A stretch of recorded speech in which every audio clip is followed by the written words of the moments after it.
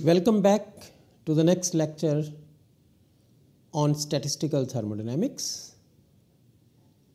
We have talked about beta. Beta is equal to 1 over kT, where T is temperature on absolute scale. Today we will talk about negative temperature. What is the meaning of negative temperature? Is negative temperature possible? So therefore, in order to discuss this, we will also revisit the third law of thermodynamics a little bit. Let us get started with. We will begin with talking about Boltzmann distribution. Remember that Boltzmann distribution, or in other words, fractional population of a state, is given by Ni upon N is equal to exponential minus beta Ei upon Q. Similarly, let's choose another state Nj upon N is equal to exponential minus beta Ej upon Q. These are the expressions for the fractional population of ith and jth state for a system which has n number of molecules and the partition function is Q. And if I now write the ratio Nj upon Ni, it will be equal to N and Q will get cancelled.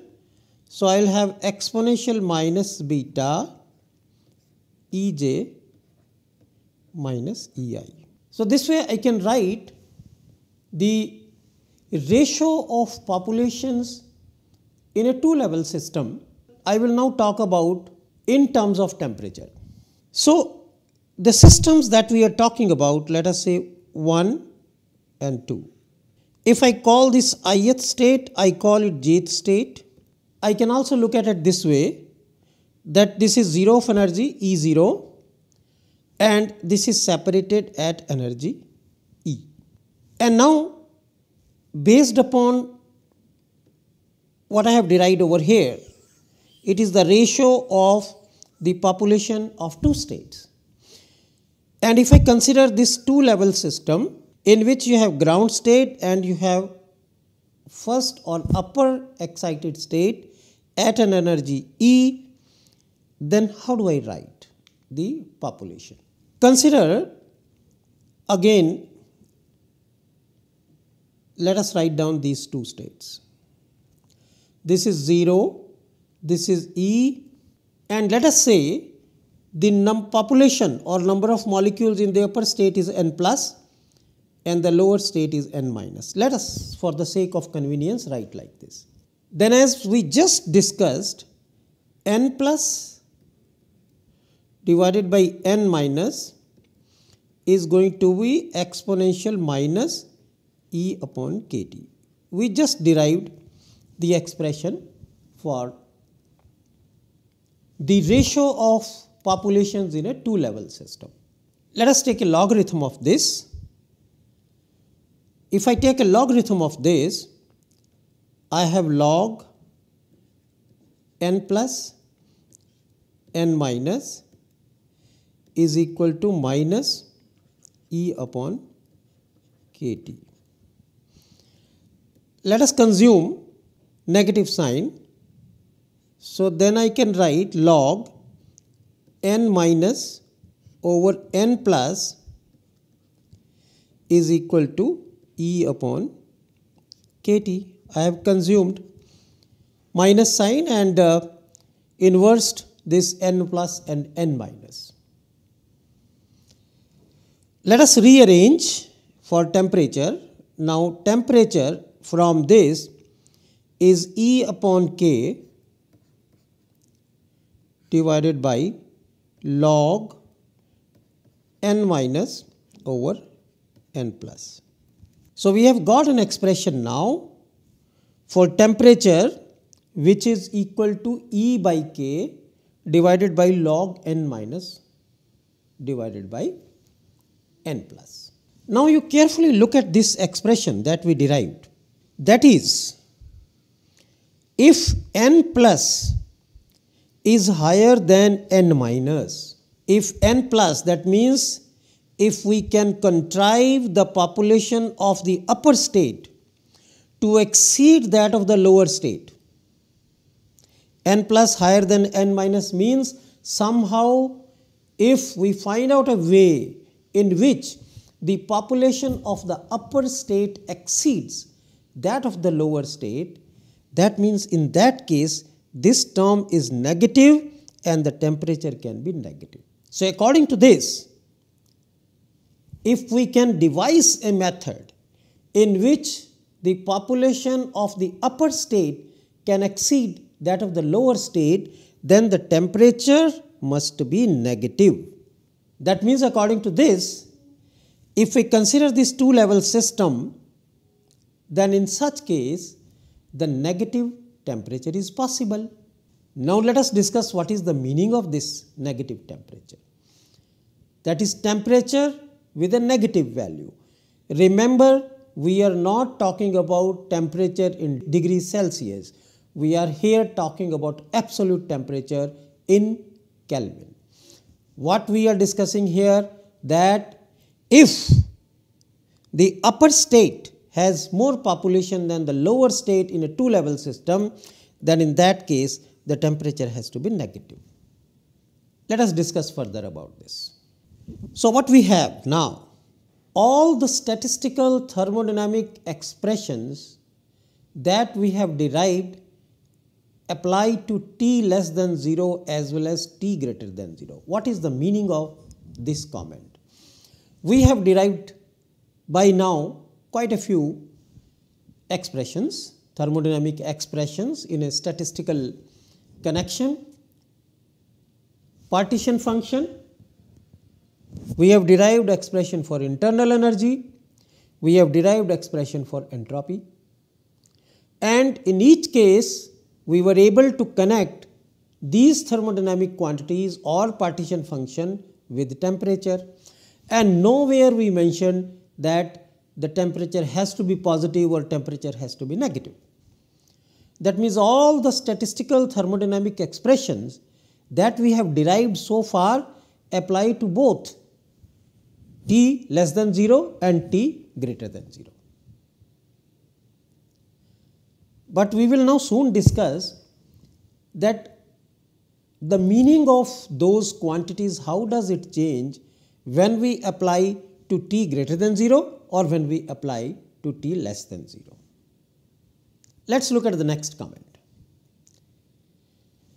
The states with t less than 0 are not in thermal equilibrium. This is important to recognize. The states with t less than 0 are not in thermal equilibrium and therefore have to be achieved by techniques that do not rely on equalization of temperatures of the system and its surroundings. So these non-thermal equilibrium states, this is beyond the scope of current discussion, you will study at higher level, but for the time being you assume or you believe that the states with less than 0 absolute temperature are not in thermal equilibrium, and therefore different type of techniques will have to be used to achieve negative temperature. We will discuss very briefly about that. The third law of thermodynamics prohibits achievement of absolute zero in a finite number of steps. This is a good time when we should revisit the third law of thermodynamics. The third law of thermodynamics says entropy of each substance is positive, which may become 0, and it does become 0 at absolute zero for perfectly crystalline substances. An alternate form of the third law of thermodynamics that we discussed in chemical thermodynamics was that it is impossible to achieve absolute zero in a finite number of steps. And what is that? Let's take a quick look on that. This one is a plot of entropy versus temperature. At temperatures above zero, in general, the entropy increases with rise in temperature. So therefore, if we consider the conditions where the sample is not subjected to any magnetization and the sample has lots of unpaired electrons, unmagnetized, whatever is its extent of unpaired electrons, let's call it more disordered state. Now obviously when you subject this substance to magnetization, that is you switch the magnetic field on, there will be more orientation of electrons in the direction of applied field. So therefore there will be more order, it will be less disordered, therefore entropy will be less and entropy temperature curve will behave like this. For the magnetized sample, the entropy temperature curve will be lower than that for the unmagnetized sample. Let us consider the process which is used to achieve very low temperature. Once again recalling the concepts that we developed in chemical thermodynamics, that you can easily achieve 4 Kelvin because that is the boiling point of helium. And then when you pump helium through large diameter pipes, and when the helium is pumped, it will draw energy from the pipes and produce cooling. So as I said, if you pump helium through large diameter pipes, you can bring down the temperature to 1 Kelvin. Now below 1 Kelvin, what we need is adiabatic demagnetization. And let us first talk in terms of electronic spins. Consider first that we have a sample for which the entropy temperature curve is blue one, and we start with point A. At point A, carry out isothermal magnetization process. Remember, what I am saying is isothermal magnetization process. Isothermal means temperature should remain constant. How will this temperature remain constant? That helium will provide a link between the source and the sink. Extra energy which is liberated can be discarded, or extra heat which is liberated can be discarded to the surroundings, to the sink. So when we carry out isothermal magnetization, isothermal means it has to follow this horizontal line, constant temperature. And when you carry out magnetization, the corresponding point on the magnetized entropy temperature curve of the sample will be B. A to B, it is isothermal magnetization. Next step is important. Next step, ensure reversibility. And now you remove the magnetic field very slowly in a reversible manner under adiabatic conditions. Note what I am saying. Remove the magnetic field, switch off the magnetic field very slowly in a reversible manner under adiabatic condition. That is why this term adiabatic demagnetization is given. How now it will affect the thermodynamic quantities? Remember Clausius inequality.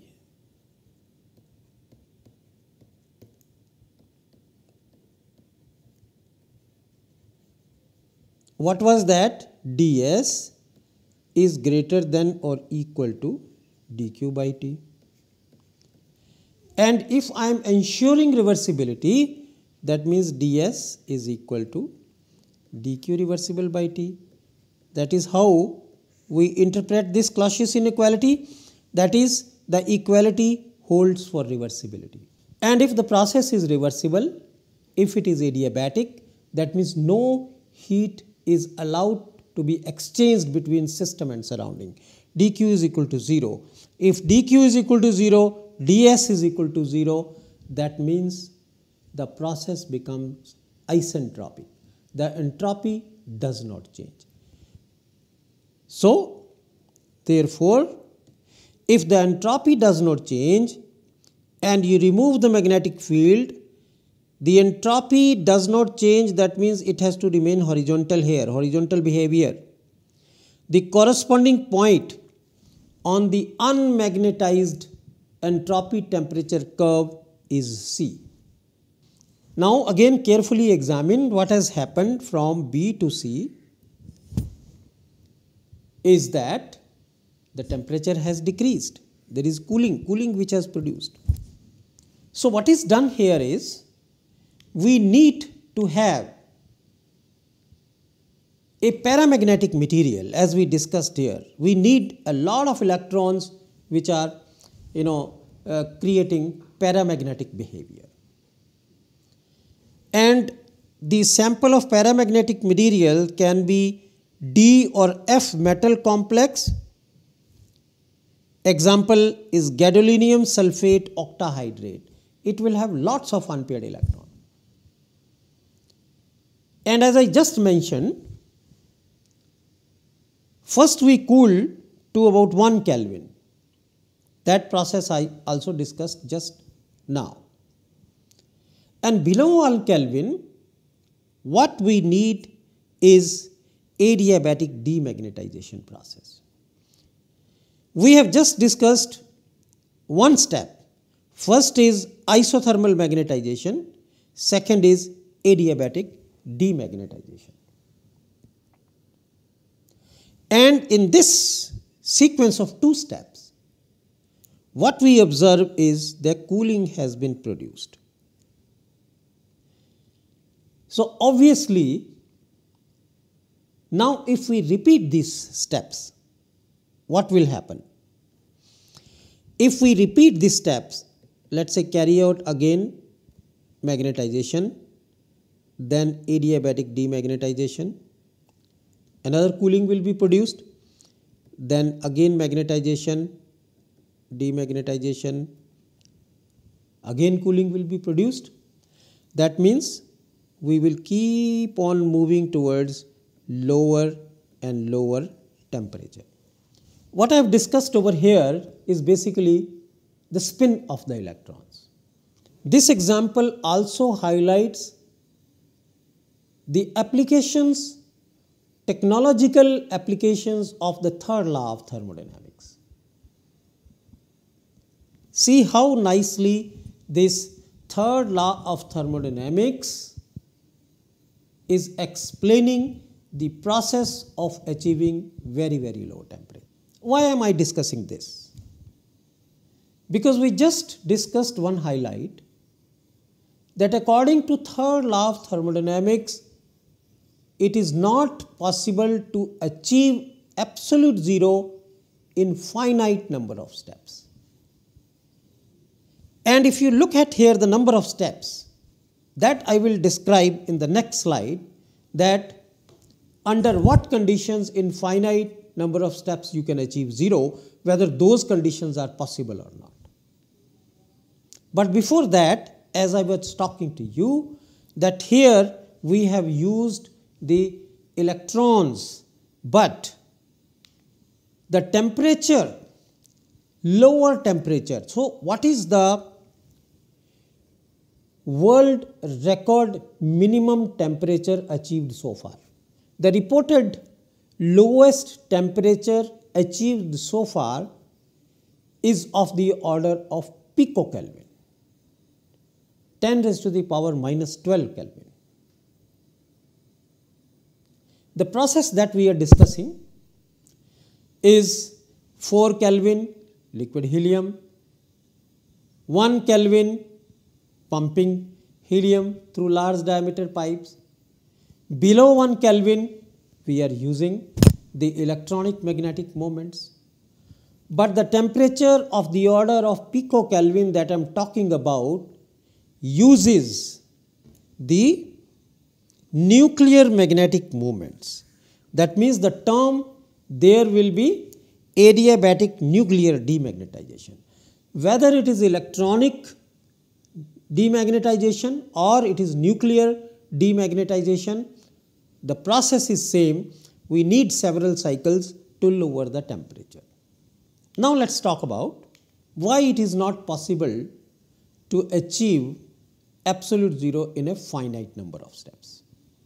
What is the other form of third law of thermodynamics? Is that entropy of every substance is positive. I am repeating this, which may become zero and does become zero at absolute zero for perfectly crystalline substances. Right, that means the entropy temperature curve have to merge at absolute zero.